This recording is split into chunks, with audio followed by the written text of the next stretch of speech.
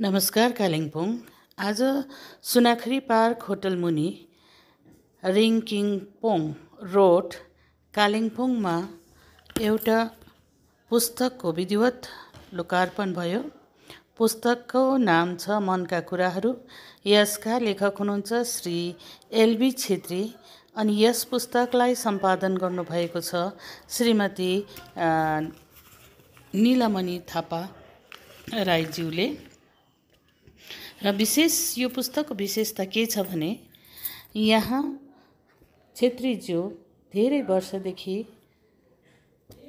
उहाँ अस्वस्थ हुनुहुन्छ र उहाँ प्यारालिसिस भइसकेको हुनुहुन्छ। तर उहाँको देब्रे हात चाहिँ चल्ने हुनाले उहाँले देब्रे हातले लेखेर राखेको डायरीमा लेखेर राखेको पुस्तकलाई नीलमणि ज्यूले राम्रोसँग सम्पादन गरिकन आज उहाँहरूको परिवारका साथमा हामीले कालिम्पोङमा यस पुस्तकको लोकार्पण गऱ्यौँ।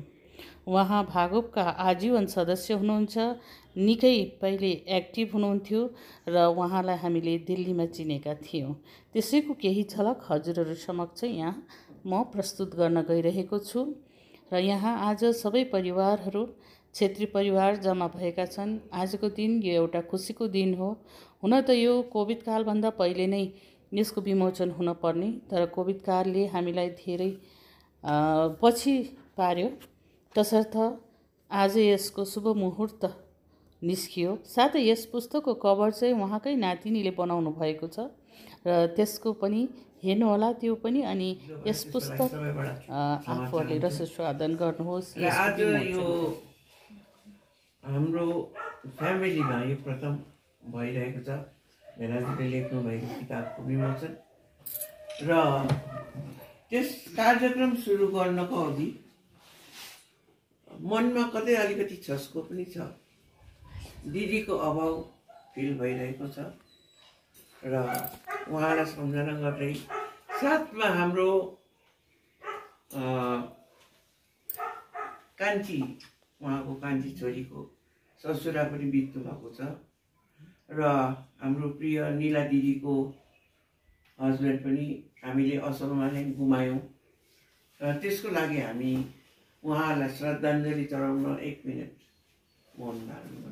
सबैको प्यारो मेरो भेनाजु, सबैको बाबा बाजे, उहाँलाई हामी धन्यवाद गर्न चाहन्छौँ, अभिवादन गर्न चाहन्छौँ।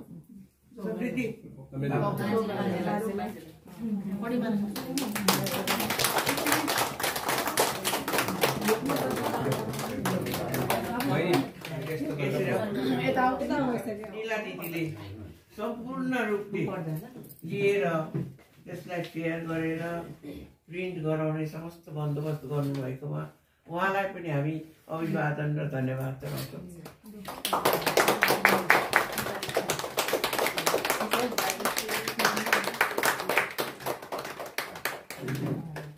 र हाम्रा आजका अतिथि लेखक नै हुनुहुन्छ हाम्रो भेनाजुको भाइ कृबु शर्मी नामले उहाँ परिचित छ।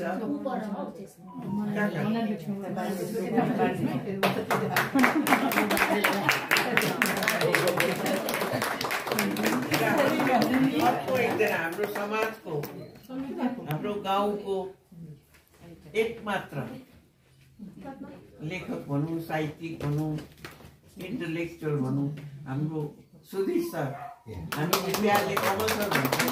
उहाँलाई धन्यवाद। र टाढोबाट दुःख गरेर आइदिनु भएको हाम्रो सबैको प्यारो माइली दिदी, माइली बडी, माइली फुपू, उहाँलाई हाम्रो अभिवादन।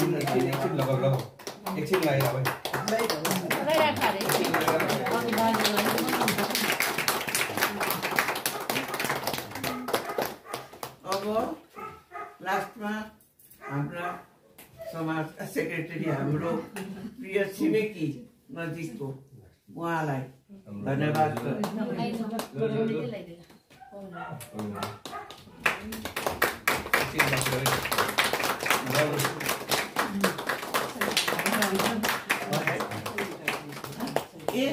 एउटा कुरा विशेष, सरी हाम्रो यहाँ छ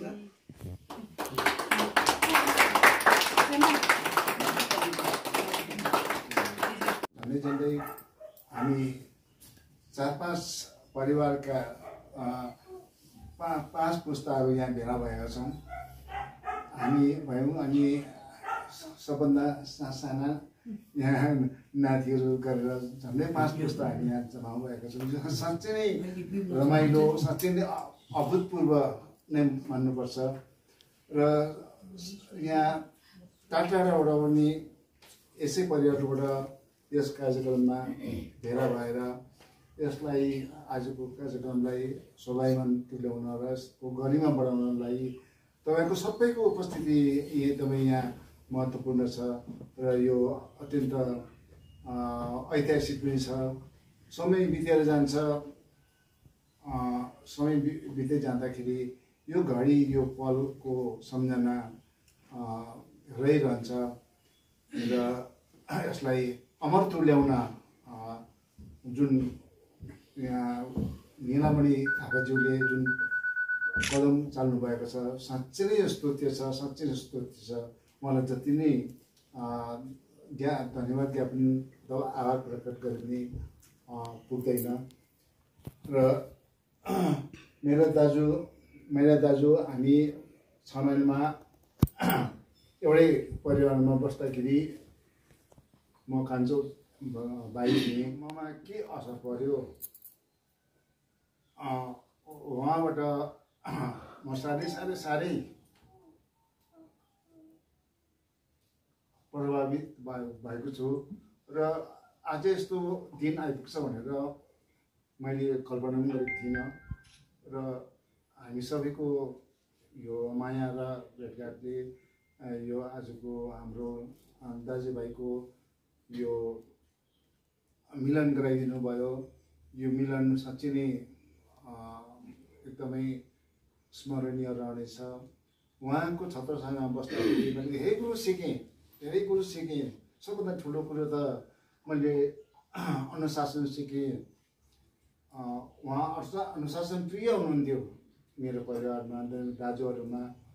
र विशेष गरेर उहाँ एकदमै जवानी समयदेखि नै सङ्गीत प्रेमी हुनुहुन्थ्यो। गीत बनाउनुहुन्थ्यो, गाउँमा केटालाई नचाउनु हुन्थ्यो। त्यो समयको त्यो कल्पना आउँदाखेरि मलाई आजको यो क्षणले मलाई रुन मन लागेको छ।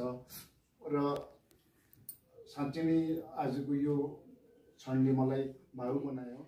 बाजेको लागि केही लेखिदियो भन्दाखेरि उसले पनि धेरै समय लगाएन है, र यसरी नै यो काम गरेर जुट्यो। फेरि भएन। त्यहाँदेखि मैले एक दिन चाहिँ के सोचेँ, मेरो यो भदैनी यसले राम्रो ड्र गर्छ। अन्त मैले भने हेर नानी, म तँलाई एउटा उयो दिन्छु, कन्सेप्ट दिन्छु। तैँले चाहिँ बाजेलाई सोचेर, तेरो घरमा बाजे हुनुहुन्छ, बाजेलाई सोचेर एउटा ड्र बना त भनेर पठाएको थिएँ। साँच्ची नै उसले पनि ड्र गरेर पठाएको सायद 2 वर्ष भयो, किनभने कोरोना अघिको कुरा हो है। त्यहाँदेखि भरे पठाउँदाखेरि चाहिँ उसले ड्र गरेर पठाएछ। बाजेलाई सोचेर चाहिँ उसले यो किताबको लागि चाहिँ बाहिर कभर बनाउने आज तपाईँहरूले देख्नुहुनेछ। समृद्धिले पनि बनाइदिए। त्यसो हुँदाखेरि चाहिँ एउटा जोजन मिल्यो है। सबभन्दा ठुलो कुरो त छोरीहरूको प्रचेष्टा हो। 2टा ज्वाइँ 2टा छोरीहरूलाई इनिसिएटिभ लिएर यो काम भयो। र मलाई खास लागेको कुरा चाहिँ के हो भनेदेखि हामी राम्रै आँटखुट्टा हुनेहरू त अल्छी गरेर बस्छौँ है। तर उहाँ जस्तो एउटा अब कति उहाँलाई शारीरिक असुविधा छ, तर पनि उनको त्यो लेखप्रति एउटा साहित्यप्रतिको रुचि हो नि त। र त्यो देखेर चाहिँ मलाई पनि यो काम गर्ने चाहिँ साहस चाहिँ मैले, इच्छा चाहिँ मैले उहाँबाटै पाएँ।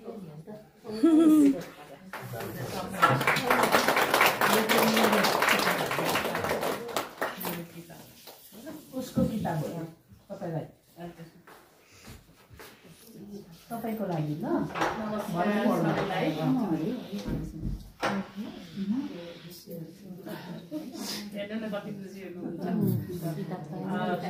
आदरणीय अङ्कल है, आजको प्रमुख आकर्षण अनि उहाँको क्षेत्रीय परिवार सबै, मेरा प्रिय दिदी निला दिदी, अनि यहाँ आज उपस्थित हुनुभएका सबै दिदी बहिनी नानीहरू सबैलाई मेरो न्यानो अभिनन्दन। यो एउटा बहुतै खुसीको पल हो।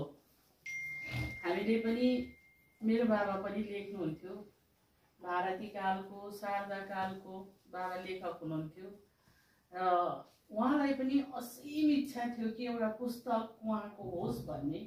तर बाबाहरूको समयमा प्रेसमा किताब पुग्दा उहाँहरूको लेखाइहरू चोरी हुने होइन, हराइजाने। मेरो बाबा स्वर्गीय लक्ष्मीकान्त जोशी पोलिटिक्समा पनि हुनुहुन्थ्यो। एकपल्ट एमपी इलेक्सनमा पनि लड्नु भएको थियो। इन्डिपेन्डेन्ट क्यान्डिडेट हुँदा कालिम्पोङबाट सबभन्दा ज्यादा भोट उहाँले पाउनु भएको हो र कालिम्पोङप्रति चाहिँ उहाँ एकदमै ऋणी हुनुहुन्थ्यो है। अनि उहाँलाई इच्छा थियो, तर त्यति बेला के थियो भने अहिलेको जस्तो सजिलो थिएन। डिटिपी गर्नु, किताब छपाउनु भन्ने कुरा चाहिँ दुर्लभ थियो उहाँहरूको समयमा। तर हामी यति भाग्यमानी छौँ उहाँहरूको आशीर्वाद पाएर। हामीले त्यो युग पनि देख्यौँ, आजको कम्प्युटर युग पनि देख्यौँ र उहाँको त्यस्तो इच्छा हुँदाखेरि चाहिँ मैले पनि आफूले किताब लेख्ने छपाउने काम गरेँ। अनि हामी सिलगढीमा हाम्रो सानो धान खेत थियो, अनि त्यहाँ धान दाइँ गरिरहेको बेलामा किताब ल्याउँथेँ, मैले पनि छपाउँथेँ। स्कुलको किताबहरू धेरै लेखेँ नानीहरूको लागि, 10-11 12को। फेरि साहित्यमा पनि अलिअलि हात चलाएँ र बुवा र आमालाई राख्थ्यौँ। त्यो विमोचन कसरी गर्नुपर्छ भन्ने त्यति बेला मलाई तरिका थाहा थिएन। अनि आमा बुवालाई राख्यौँ, खदा लगाइदिउँ, यसरी नै हामी परिवारबाट विमोचन गर्थ्यौँ। र बुवा धुरु धुरु रुनुहुन्थ्यो त्यो देखेर। अन्त बुवा तपाईँ किन रुनु भएको, आज किन खुसी हुनुहुन्न भन्दाखेरि यो चाहिँ मेरो खुसीको आँसु हो भन्नुहुन्थ्यो क्या। र त्यसरी हामीले पनि गऱ्यौँ। र आज फेरि उहाँलाई चाहिँ मैले भारतीय गोर्खा परिसङ्घ गठन भएपछि 2000 सालमा सिलगढीमै शिल्पाञ्चल भवनदेखिको सुरु भयो। त्योभन्दा अगाडि पनि ऐजलमा भएको, तर सिलिगुडीमा भएपछि चाहिँ मेन अफिस सिलिगुडीमै थियो। र बुवासँगै मैले नानी हिँड्न मलाई पनि पुऱ्याइदियो भन्नुहुन्थ्यो, इच्छा गर्नुहुन्थ्यो जानु सोसो बबल गर्नु। अनि उहाँसँग जाँदा जाँदा म पनि आजीवन सदस्य भएँ भागवतको। र 2000 सालदेखि 2015सम्म मैले भागवतमा धेरै खटेर काम गरेँ। त्यसपछि चाहिँ कामहरू धेरै भयो, अरू काम त्यहाँ मात्रै काम गर्नु सकिएन र त्यहाँबाट अलिकति काम कम्ती गरेँ। त्यस समय चाहिँ उहाँलाई मैले कालिम्पोङको प्रतिनिधि भएर आउनु भएको, अनि हामी सबै दिल्ली गएको उहाँसँग चिनजान भयो। र 2007मा मेरो बाबा बित्नु भयो। बितिसकेपछि चाहिँ मलाई उहाँलाई चाहिँ मेरो बाबा जस्तो लाग्थ्यो र मैले दिदीलाई भन्ने गर्थेँ, उहाँलाई म एकदम बुवा जस्तो लाग्छ, बोलेको पनि त्यस्तै लाग्छ, त्यस्तै बोल्नुहुन्थ्यो उहाँ। र उहाँले लेख्नु पनि हुँदो रहेछ भनेर दिदीले भनेपछि अति नै खुसी लाग्यो। अनि दिदीले जुन काम गर्नुभयो त्यो साँच्चै नै एकदमै सराहनीय काम गर्नुभयो र दिदीलाई म बधाई दिन चाहन्छु। अनि भाइ बुहारीहरूलाई, बहिनीहरूलाई पनि म बधाई दिन चाहन्छु। उहाँहरूले आफ्नो बाबाको प्रतिभालाई अघि लाउनको निम्ति यसरी सबै परिवार जम्मा हुनुभयो र हजुरहरू सबै आज बधाईका पात्र हुनुहुन्छ। र यसरी नै अझै उहाँको स्वास्थ्यमा अझै सुधार होस्, उहाँले अझै लेख्न सकुन्, हामी फेरि पनि सहयोग गर्नेछौँ भन्दै मेरो भनाइ यही गर्न चाहन्छु। धन्यवाद। सबसँग पुरानै परिचय हो हाम्रो, किनकि एसियन एलुमनाई एसोसिएसनमा सम्भवतः उहाँ फाउन्डर मेम्बर हुनुहुन्छ। हामी पनि एसियममा थियौँ, त्यसैले गर्दा उहाँसितको पुरानो सम्बन्ध हो। त्यो एउटा सुखद पक्ष हो। राय गुरामालाई पनि सम्झना गर्न चाहन्छु। उहाँले मलाई क्लास 4मा पढाउनुहुन्थ्यो, उहिले नै उहाँको सम्झना आइरहेछ।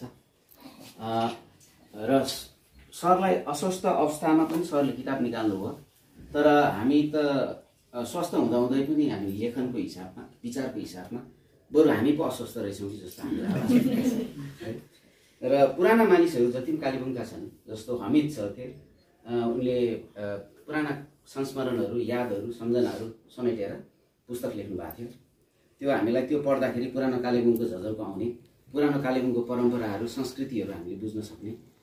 यो किताब पनि अहिले हामीले पढ्न पाएका छैनौँ, तर कुरा बुझ्दाखेरि यो भित्र पनि संस्मरणात्मक कुराहरू छन् अरे भन्ने मैले सुने। र सरका किताब बाट हामीले पुरानो कालेबुङमा कति समर्पित व्यक्तिहरू थिए, कस्तो वातावरण थियो, अहिले जुन चाहिँ अत्यास लाग्दो परिस्थिति छ त्यस्तो थिएनै सधैँ। पहिला भिन्नै थियो, अलिकति समर्पित मानिसहरू थिए होइन, कर्तव्यपरायण मानिसहरू थिए, स्वार्थरहित मानिसहरू थिए। तिनीहरूले काम गरेको हुनाले नै आज हामी शिर ठाडो पारेर हिँड्न सकिरहेका छौँ र उहाँको परम्परा संस्कृतिलाई हामीले टेवा दिन सकिरहेका छौँ भनेर चाहिँ हामीले मात्र होइन, आउँदो जेनेरेसनले पनि बुझ्न सकोस्। यो पुस्तकको माध्यमबाट त्यो निश्चय त्यो सन्देश जानेछ भन्ने मलाई विश्वास छ।